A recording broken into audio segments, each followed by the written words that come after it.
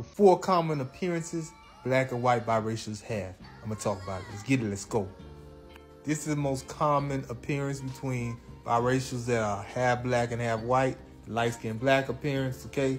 These biracial people are black and white, but they look mostly black, like mainly light-skinned black people, brown-skinned black people. Even black people would have this appearance being 100% African. Most of the time, the black parent is on the darker side, but sometimes they could be on the lighter side or brown side too, just they have really strong African genes. 2, this is the most common appearance between black and white biracial people, okay? The mixed look. They look like both, okay? They look black and white. Some days, depending on their hair, they look white. Some days, depending on how they have their hair, they look black. From one angle, they look black. From one angle, they look white.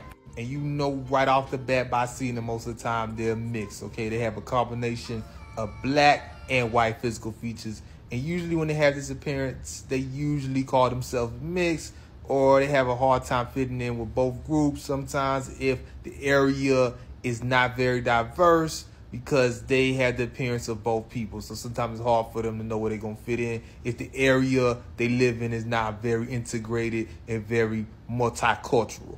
This appearance happens between black and white couples with a baby probably by, I'd say, 32% of the time.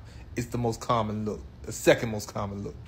And the third most common look between black and white biracial people is the ambiguous look, okay? This look will happen probably about 20% some of the time, okay? Usually when they have this appearance, the black side is not purely black or don't have a lot of black, but sometimes they can have a lot of black in them and still have this ambiguous appearance, because sometimes the European genes are strong too.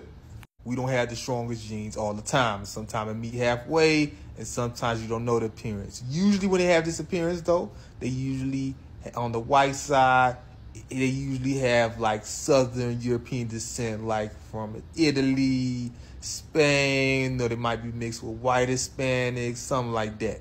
And the 4th appearance mixed people have that biracial with black and white is the more white passing look, okay?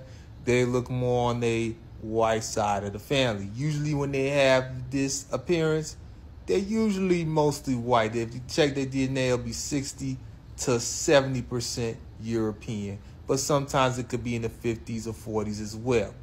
Usually when they have this appearance, the black side was a little lighter on average, or the black side might have been mixed.